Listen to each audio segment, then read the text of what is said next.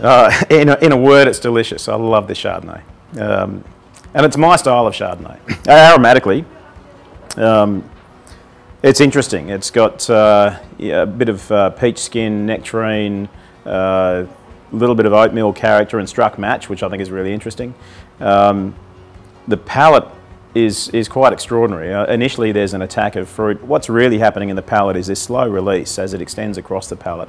It builds up in power and intensity across the palate.